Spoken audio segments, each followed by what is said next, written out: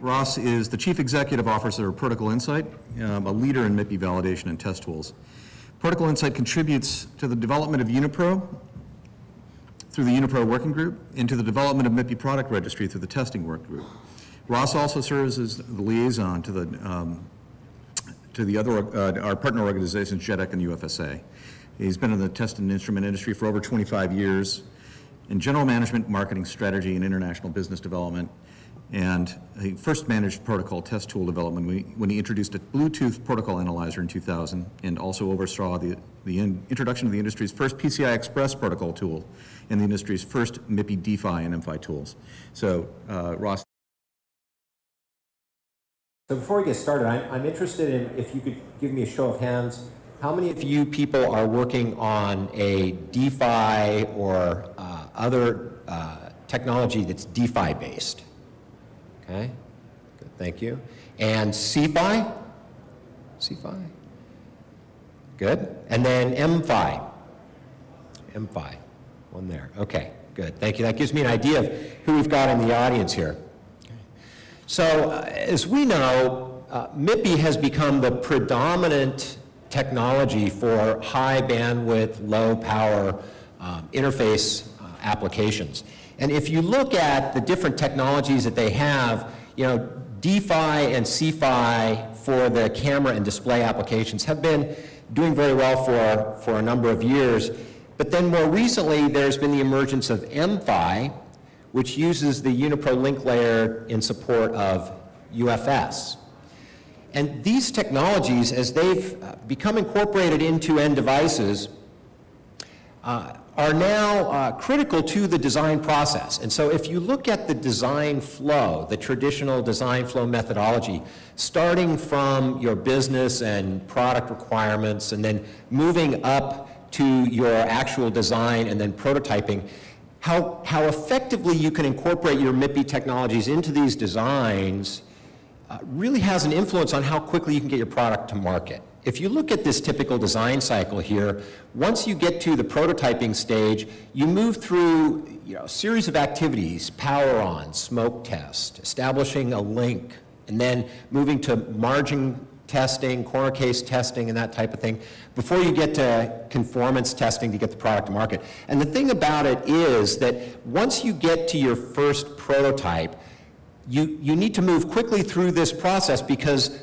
the amount of time it takes to get from prototype to launch is critical. And the more times you have to spin a prototype, or the more work you have to spend to debug that prototype, the longer it will take to get you to market.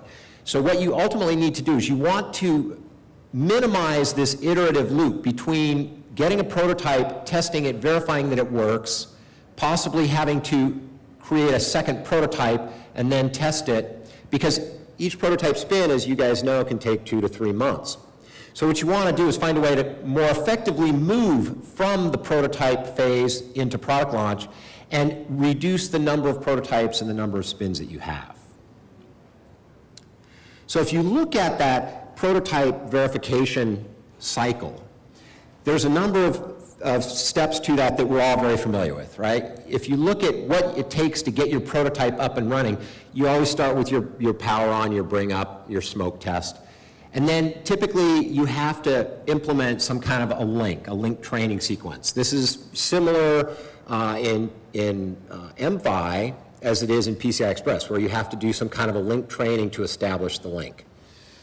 And then once you get the link working, you have your components talking to each other over your MIPI interface, then you can move to this margin and corner case testing phase. That's the period of time where you're trying to verify the robustness of your design. So you're going to generate test cases where you can exercise your device with corner parameters, timing, extended timing margin, extended jitter margin, maybe different eye openings if you're looking at transmitter testing. And once you've done an extensive amount of this corner case and margin testing, you know that the design's robust, then you want to run those over an extended period of time. This is more like a silicon validation model, where you're going to run extended testing over time to see how the product responds, not only to a lot of different variables, but over an extended number of variables. If you can get through your automated or stress testing effectively, then kind of the last thing that you need to do is do some conformance testing. And I'll talk at the end of this presentation about some things that the MIPI Alliance is doing, offering product registry tools for you to do conformance testing of your products. And then ultimately interoperability testing. So what I'm going to cover today are these sections in the box. So for the types of work that we're talking about doing, from link startup through the corner cases, stress testing, and automated testing, you're going to have some traditional configurations for TX and for RX and for protocol. A typical TX setup will consist of a probing solution attached to a high bandwidth oscilloscope, especially if you're working with some of the newer versions of DSI, DPhi and CPhi and MPhi. And for RX testing, some form of a packet generator, data generator, a BERT, or an AWG that you can use to stimulate your device under test and then capture the results in the oscilloscope. And then for protocol testing, you're going to need some form of a protocol analysis tool that you can use to drive your DUT and then capture the results in some kind of a test executive software. Especially when you're working at the application level, like UFS, for example, then there's a lot of work that you want to do to actually exercise the protocol as well. So that's kind of the typical setup that you're going to work with. So now what I'm going to do is I'm going to talk about some common observations that we've had and then some methodologies that you can implement to try and reduce that cycle, to move from link startup through the stress testing to the conformance testing more quickly. The observations that we have at Protocol Insight is mostly focused on Unipro and UFS. That's kind of our area. So my first set of examples will be Unipro based. Protocol Insight has worked pretty closely with the UFSA to support their IoT workshops, and we have also supported all of the MIPI Unipro workshops. And when Project Ara was running at Google, we were pretty actively involved with that project. And so based on that, we've observed a number of fairly common things when you're trying to bring the link up. So in this link startup phase of debug. The common issues that we've typically seen are around things like actually doing the link startup sequence or the capabilities exchange, the power mode changes that you want to go through to establish the base link. And then once that's been done, then actually booting UFS as an application, or in the case of the Project Ara phone, booting that module. So what I'm going to do is I'm just going to give you 3 examples. One example for link startup, one example for capabilities, and one for power mode of the types of challenges that you would find. Now these are specific to Unipro, but if you're working with other serial interfaces like MPhi that have a link training sequence, you will run across these types of things as well. So I mentioned that the common challenges that we've seen around link startup, capabilities exchange, and power mode. So in link startup, the 2 most common problems are things to do with out-of-order packet sequence and packet timing issues. So if you think about the Unipro link startup sequence, it's actually a very complex process. The Unipro link startup sequence is a 7-phase process that starts with sending information from one device to the other device about the physical lane connectivity of the link. So Unipro is a 4-lane interface, but you don't always have all lanes turned on. So in the first phase, phase 0, phase 0B, you're actually sending information back and forth between the devices about which lanes exist and are powered on. The next phase then is to logically map those active lanes within the system. And then from there, then you actually have to exchange capabilities information back and forth between the devices to say, I can support these power modes, I can support these speeds and these link widths. And it's not until you get all the way through that that you've actually got a link established. So that's actually what this ladder diagram represents here, is the series of exchanges between one side of the link and another side of the link as you exchange physical mapping information, and then logical mapping information, and then capabilities information, and then you finally exit the process with a valid established link. So one of the biggest challenges with Unipro is getting the link established, successfully executing link startup. So really what you need to be able to do is actually track your device as it moves through the link startup process. That, as you can imagine, can be very complex. So ideally, the way you want to do this is you want to be able to take a look at that link, monitor the link startup as it's executing. And you want to be able to find the first packet in that link that initiates the link startup, and then track to make sure that every subsequent packet that's transmitted follows the ladder diagram in the specification. The easiest way to do that is to build a state machine. So if you build a state machine model, you can actually look at every packet in the trace, look for states, and then look for subsequent events. And then once you see those, then you can actually log messages to tell the engineer where the problems lie in the link startup sequence. And this is a graphical representation of how we do it at Protocol Insight. We actually allow you to build a state machine model of the link startup sequence. We provide it, or you can build your own, that allows you to then go through the trace and look for the type of events that are occurring. So by using a state machine approach, that actually allows you to track the packets that are being transmitted through the link to establish the link and actually generate messages. So you can see here that you can find where you move through the different phases. You find the first trig UPR 0, and that tells you to move to phase 0B. You find another packet, you move to phase 1, and then phase 2, phase 3, and phase 4 and 5 until you see that the link is successful. If you can track the traffic on your link in that fashion and generate these messages, as an engineer, you can immediately find out how the link startup sequence progressed and if it was effective without having to drill down into the packets yourself. But as you know, things don't always go the way you'd like. So if you analyze a link startup and you find problems, then you need to understand what those problems are. This is one of the most common failures that we see when we work with customers that are trying to get their Unipro link to work correctly, and that's a timing violation. If you look at the Unipro specification on table 13, it defines the packet sequence that has to be executed. But in several other places in the specification, it also defines the timing required. And in the case of Unipro, it says that you open a burst, you send packets, you close the burst. Then you have to wait. T-activate time requires that you wait 1.6 milliseconds before you reopen the burst. And then you can send more packets and then close the burst.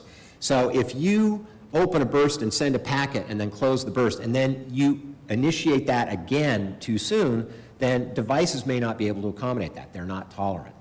So in this case, what you do is you actually run a state machine model against it, and it will look at every single packet like I showed you before, but in this case there's a red X there, and if you read that, which I'm actually not sure if you can, what it says is there's a timing violation where the start of burst occurred less than 1.6 milliseconds after the end of burst. And if you go look at the protocol analyzer listing display, what you can see here is that this start of burst occurred 1.5 milliseconds before or after the preceding end of burst.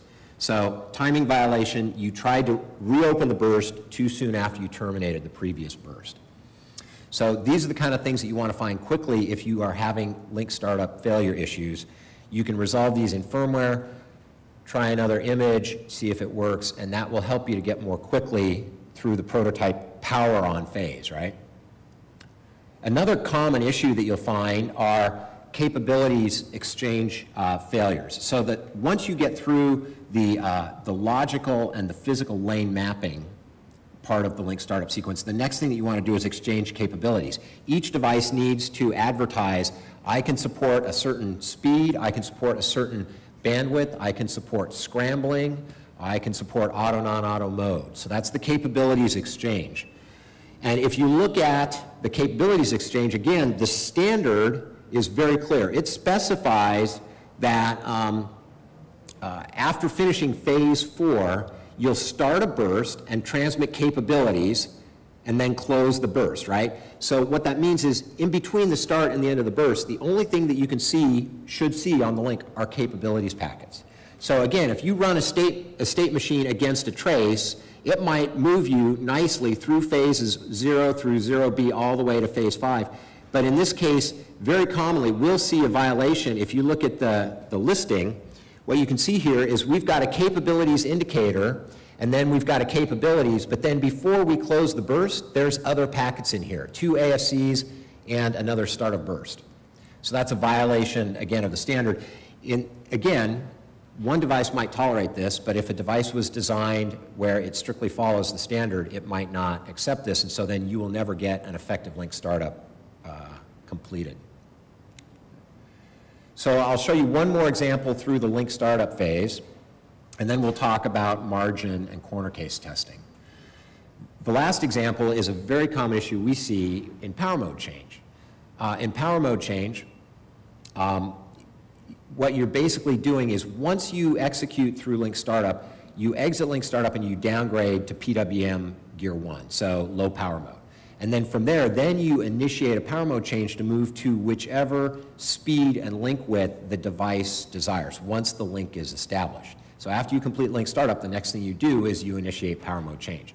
And power mode change has its own ladder diagram that describes exactly what steps to go through between the local and the peer device on the link. And the important thing to notice is this is PACP power request. This is the power change initiation.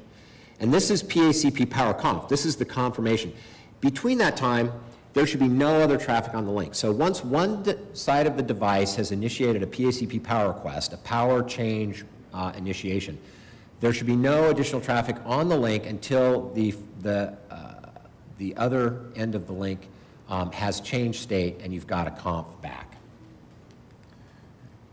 And believe it or not, even though you can see here, here's an example of one that works successfully. We initiate a PACP power request, we see a success flag, and then we will go back and check. You can send a power mode request and the device might come back with a conf, but do you really know that the other end of the link actually changed to the power mode state that was requested? So you want to check that. So then you'll send a query back and determine what state the link is in and compare that to what was in the initial power mode request to make sure that it's valid. So this is an example of a PACP power request and a conf, so it was successful, but then we query and we determine that the TX and the RX are both in the state that was requested in the initial request. So this is a success. But again, like everything else, power mode changes don't always go well. There's a number of different things that we commonly see, including things like out-of-order packet sequence, devices that actually can't effectively change into certain modes like auto, non-auto, fast, slow. And then this last one's interesting. We see a lot of customer devices where it will successfully execute a power mode change once or twice, but if you do the stress testing, which I'll talk about later, and you run through 50 power mode changes or 100 power mode changes, the device will go off into the weeds and it will get hung up. It is not robust and it does not handle multiple power mode changes effectively. So you want to look for things like that. What I'm going to talk about here, though, is this example of packet order sequence. Okay, so in a power mode change, the specification says that between power request and power conf, you're not allowed to see any other traffic on the link. I showed you that in the ladder diagram a few minutes ago. But in this example here, again, where we run a state machine, our trace validation tool against a link, what you can see here is that there is a violation. If you come down to the listing window, you can see that the power request here, but then you can see here's a start of burst, another power request, an end of burst, another power request, and then a conf. So because you have all this additional traffic between here, this is actually a failure, right? So you did not successfully execute the power change request. But the interesting thing is that the standard actually allows you to initiate multiple power requests. You can't see anything else on the bus, but you can initiate multiple power requests. So in this example here, what we're showing is we have multiple power requests. These are flagging warnings, not errors, but warnings. But still, you see an error and a failure because you also have this end of burst right here and that start of burst there. Ultimately, this device did successfully execute a power mode change because it initiated a request here and a conf there. So that's an example of the kind of issues that you're going to run into as you're trying to establish a link with Unipro. right? And again, this is very similar to other technologies.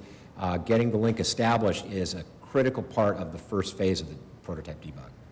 Once you've got your link up and running, then the next thing that you want to do is you want to do margin and corner case testing. The idea here is you now can get the two devices to talk to each other on the link. Now you want to make sure that they're going to be up for a long time.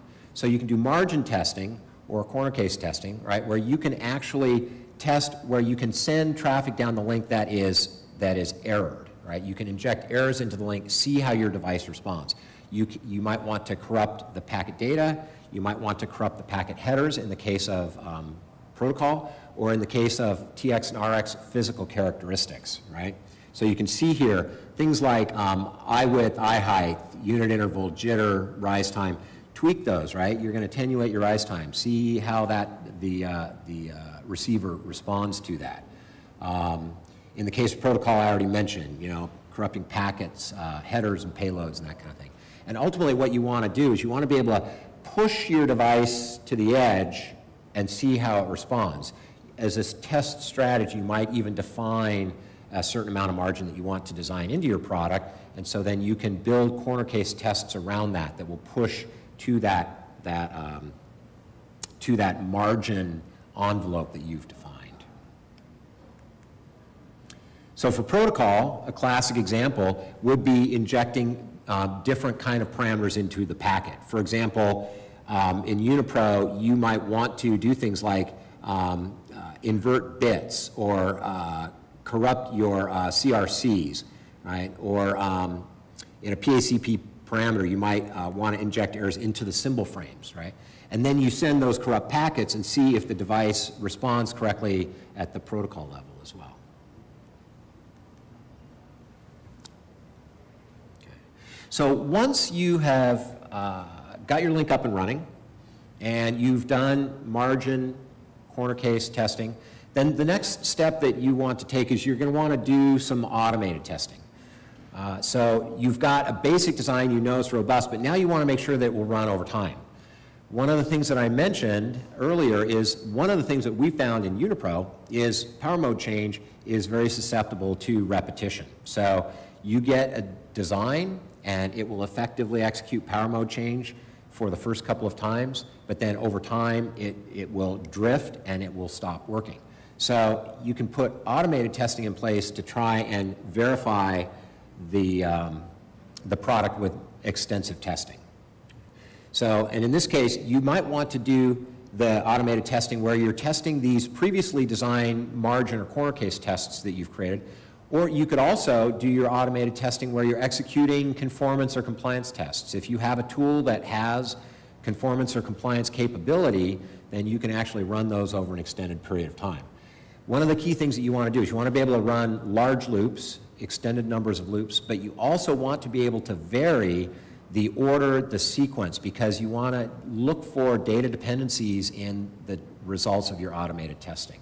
So if you can vary, for example, if you're running a transmitter test, right, where you want to vary the jitter that you introduce or the eye height or the eye width, and then the next time you run the test, you might want to vary the eye and then the jitter, something like that, so that you can see if you get a different result. But then once you've ran those tests, you get the results. If you have failures, you actually need to be able to trace those back through. So you want the capability to vary your automated tests, but then trace that back through so that once you found a failure, you can determine what it was that preceded it in case that has an effect on the result. So this is a DeFi example here of a TX testing system where the first thing you do is you start out by configuring your device. Large amplitude terminated. I'm going to run in high speed gear 3, so configure your device. Then you can select a whole series of tests, and again, these might be custom tests you've created. They might be tests that were provided by the test instrument manufacturer that has developed conformance tests. And then run those tests and then generate some sort of an output report. Now, most of these tools are going to give you a generic PDF report so that you can submit those to, say, in the case of MIPI, you can submit those to the product registry. In the case of UFSA, you can submit them for UFSA approval. But then also a lot of these tools will output exportable data so that you can then do statistical analysis on your results too. This is an example of an RX testing automated solution here where you can select a different range of tests, frequency offset tolerance, termination enabled time tests, run those tests, and again, this isn't my tool, but it gives you a cute little smiley face if you passed. So I guess it enlivens the atmosphere in the lab. Okay.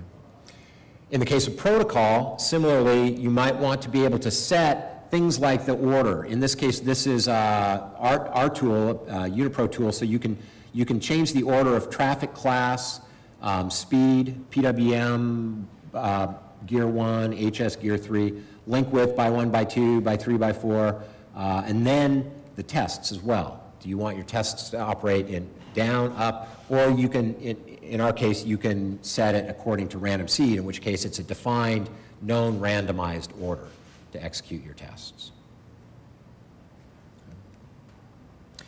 So once you've ran your automated tests, you now have an idea of how robust your design is, not only in terms of just margin corner case capability, but also over time, you're feeling pretty good about it. That's when you're ready to take it to market. So now you want to do your conformance testing just to verify, and then do your compliance testing. If you look at MIPI, all of the major FIs and the client applications that run on top of them have some variant of a CTS specification. Some of them are draft, some of them are final, that you can actually use to take a look at your conformance testing. I'll talk in a minute about the product registry. You can also do other types of conformance testing where there's not a CTS available. But specifically, if you look at what MIPI Alliance has, they generate CTSs like this is for the battery interface. CTS version 1.0 is available to support BIF. Unipro has version 1.1 out, which supports Unipro 1.1, 1.6, and 1.61. If you're working with UFS, there's a JEDEC CTS for UFS 2.0, 2.1, and the external card spec. It's called JESD 224.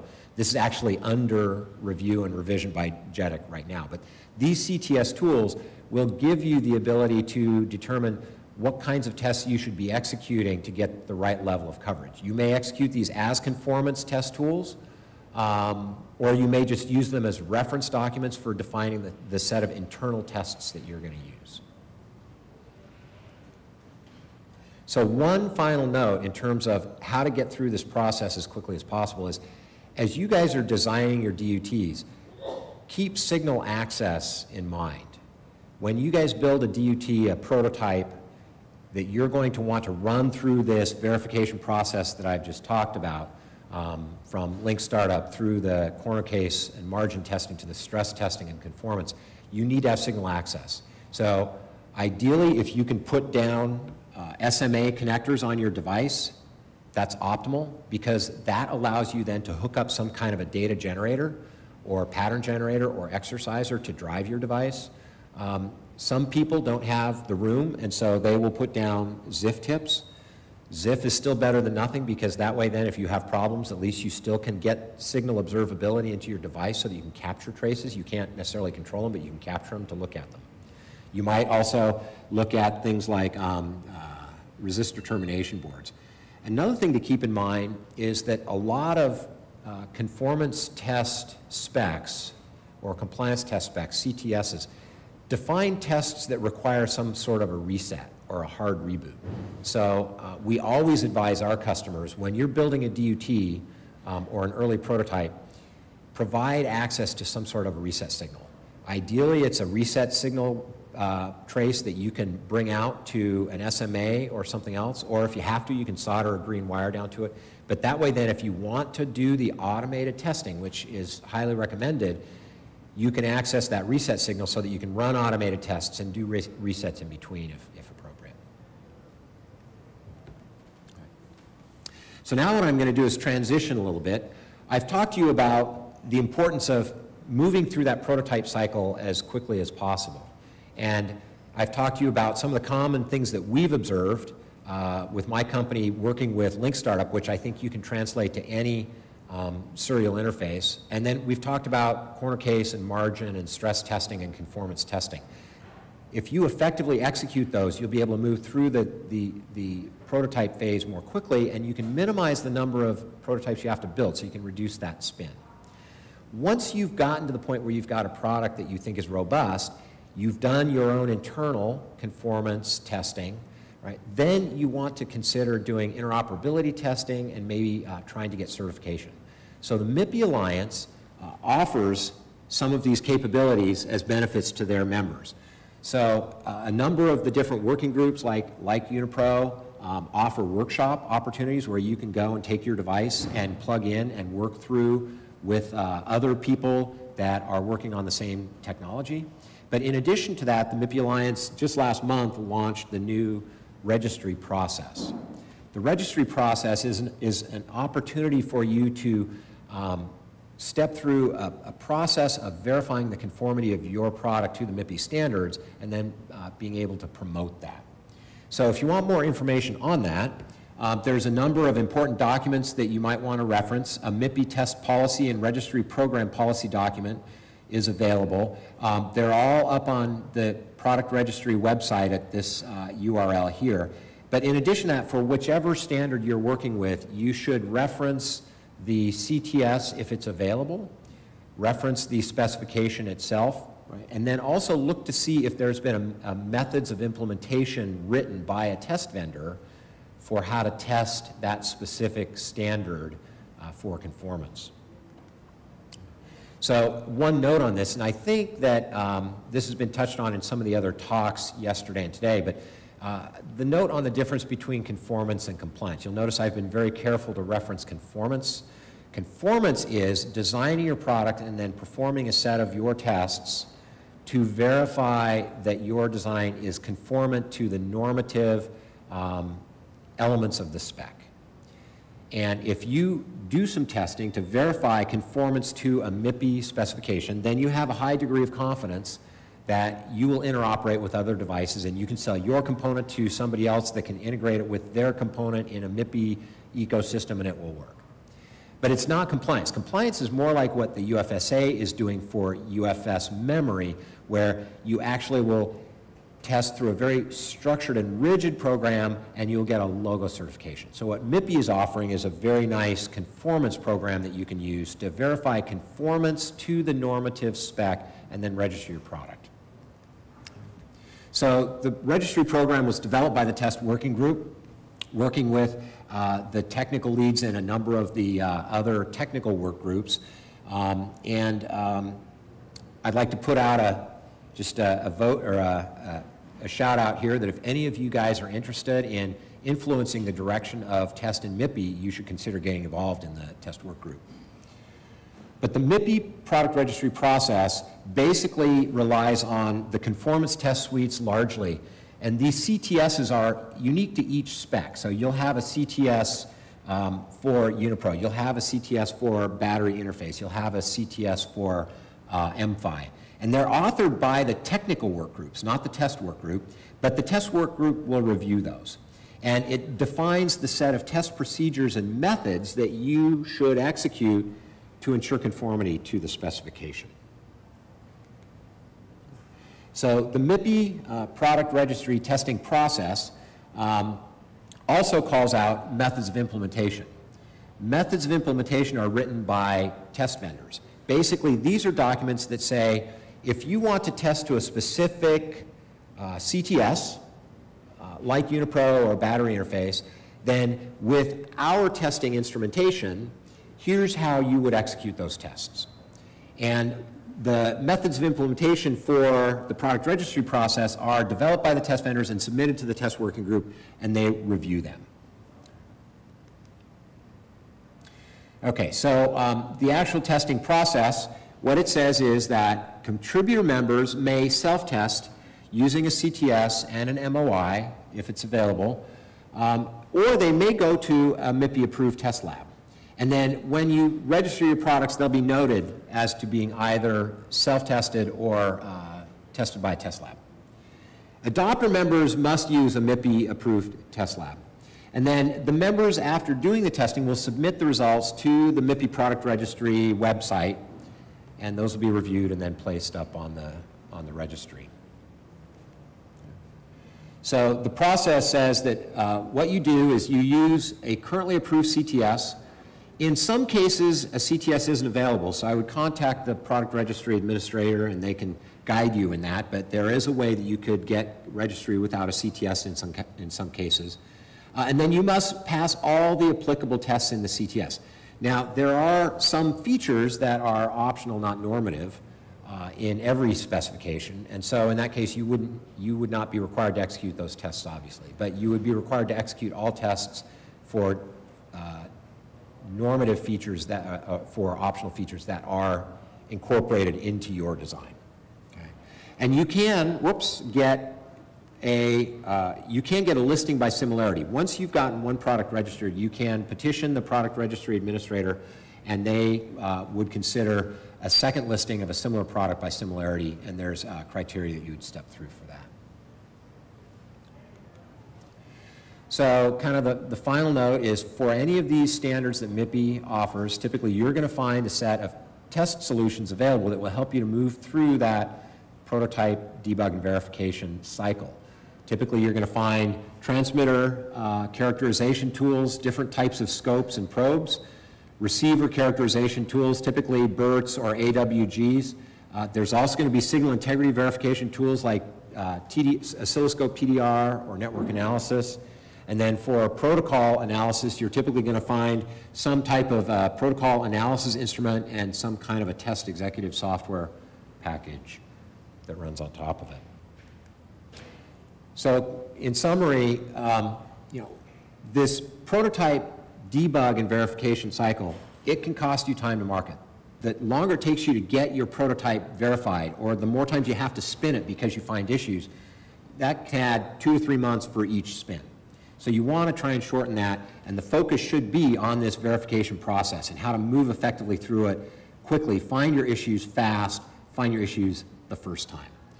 And once you've gotten to the point where you've got a product that you feel is robust, MIPI encourages you to register your product with the product registry. It allows you to showcase to your potential customers, other MIPI members, that you have a product that is conformant and it's robust.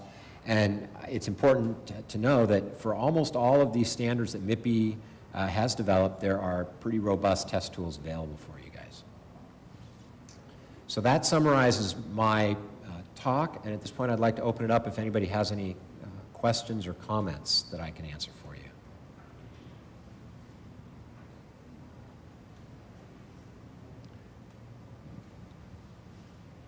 Nobody? We do have a couple minutes. How much time do we have? We have 2 minutes and 37 seconds according to Jim's timer. Well, thank you guys all for attending. I hope you found it worthwhile, and if you guys have any further questions, you can catch me outside, or you know who your contacts are at MIPI, Jim Rippey and the other guys, you can talk to them as well. Thanks again.